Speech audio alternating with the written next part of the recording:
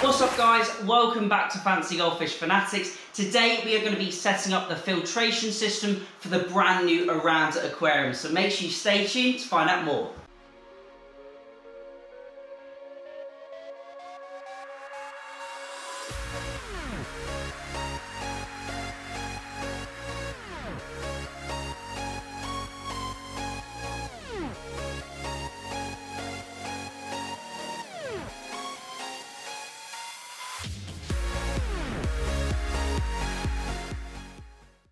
Hey Fanatics family, welcome back. As always, check out those links in the description. Make sure you check out our website for all of your goldfish needs, whether it be maintenance requirements, parasite issues, bacterial problems, and just overall general up-to-date care and information that your goldfish needs. In today's video, we're going to be heading over to the old marine tank but the brand new Fancy Goldfish Aquarium, and we're going to be setting it up and getting it ready for its first inhabitants. What we're going to be doing is sorting out the filter. I'm going to put the lights on the tank for the first time. We're going to have a little walk around tour about the tank and about the filtration system, and we're going to have a little close look at it and how it is starting to run and how it's starting to mature and the different filtration techniques that I'm going to be using on this tank. So I'm going to head over there now and let's check it out. As you can see, this is the brand new Fancy Goldfish Aquarium, or the Aranda Aquarium. In today's video, as I mentioned, I'm going to be turning the lights on and we're going to be having a full walk around tour of the tank,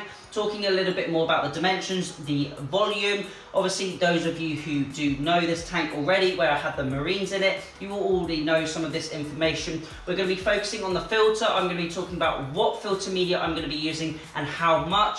And then I'm going to be talking about how we're going to get it ready for the Aranda, because hopefully the next time we do a video on this tank, it will be ready for our first inhabitants, and hopefully we'll be getting them potentially in the video after, but hopefully very soon after that we will be getting its brand new inhabitants. So first off, let's talk a little bit about filter media. Now in this tank I'm going to be using a range of filter media. Basically what I've got sitting around and lying around, I'm going to be using 5 kilos of the BioHome Ultimate, I think it's called, the large one, the really large chunky sort of stick of BioHome. I'm using around 5 kilos of that, and then also I will be using around 25 kilos of Alpha Grog. Now 25 kilos is a lot of Alpha Grog. When you think about one of those large FX6 filters, they probably hold around 4, potentially 5 kilos of media, but around that 3 to 4 kilo range. So I'm adding 25 kilos of Alpha Grog,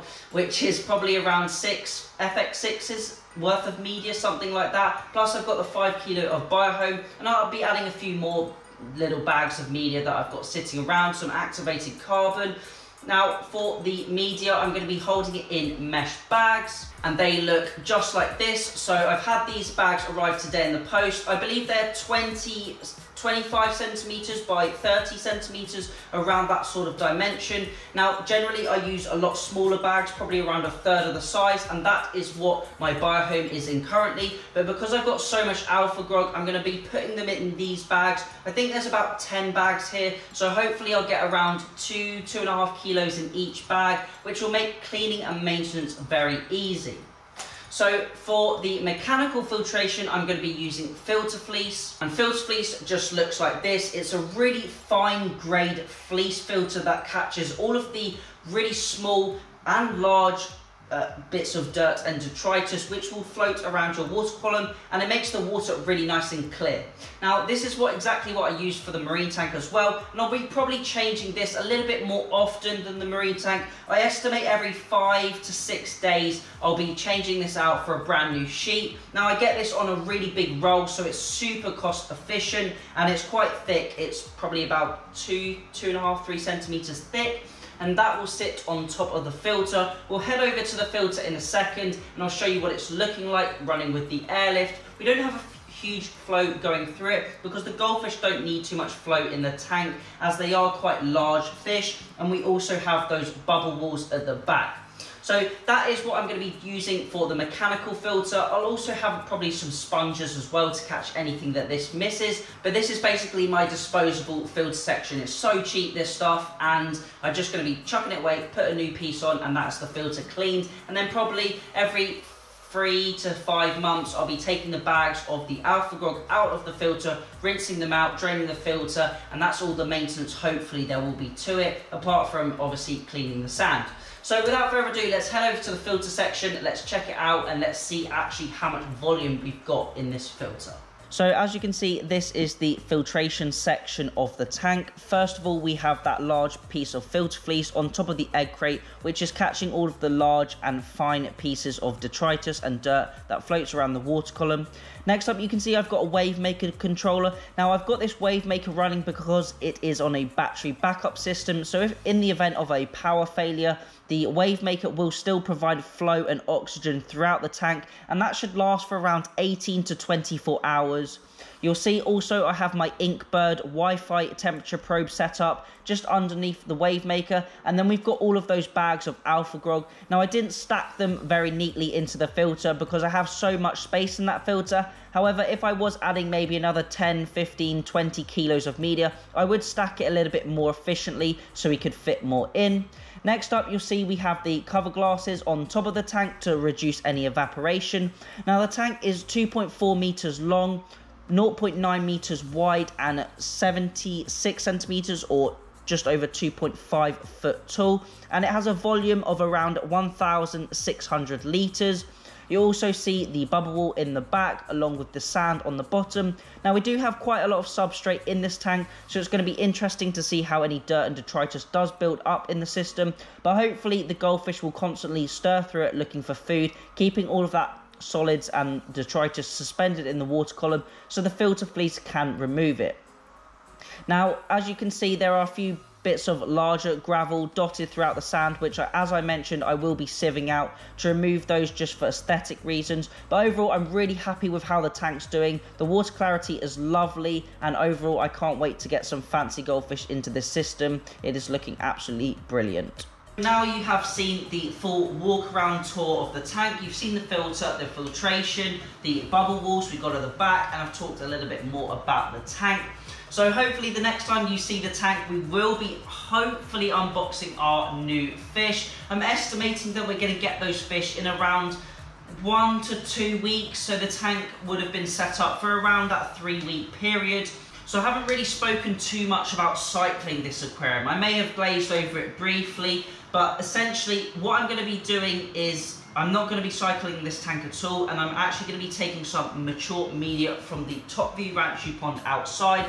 Now I know those fish are fully quarantined, they have no issues, so I'm not worried about transferring any diseases or parasites over to the brand new tank. Now you have different options when cycling a new tank.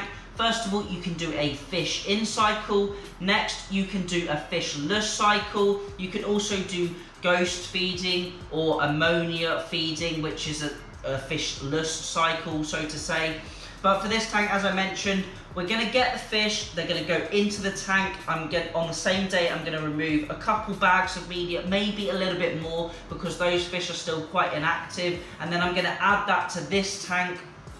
And then I'm going to feed the fish really, really slowly and in really small amounts, at least for the first 2 to 3 weeks. And then after that, we can start ramping up the food and increasing the feed rates. So what I'm going to do off camera is this tank has been sitting for around 2 weeks. I think it is 1 to 2 weeks now. So what I'm going to do is I'm going to do a full water change. I've hoovered the gravel a few times and it's really, really quite clean, or the sand I should say. Hoovered that quite a few times and it's really quite clean now. Also, I've sieved out most of the larger chunks. I will be sieving the sand again just to remove the last bits of those slightly larger white rocks and white stones and any leftover shells from the old marine tank. Although it's absolutely fine as it is, just for aesthetic reasons, I want to remove them a little bit more. But I actually quite like the look of the sand with those little white bits in it. It's quite nice to look at, and it's something a little bit different. Now, what I'm going to be doing, as I said off camera, I'm going to do a full drain down of this, siphon all of that sand again, remove all of those bits and pieces with the sieve, and then the next time you see this, hopefully we will be doing our unboxing. And then I'm going to take you through the journey of adding those brand new fish,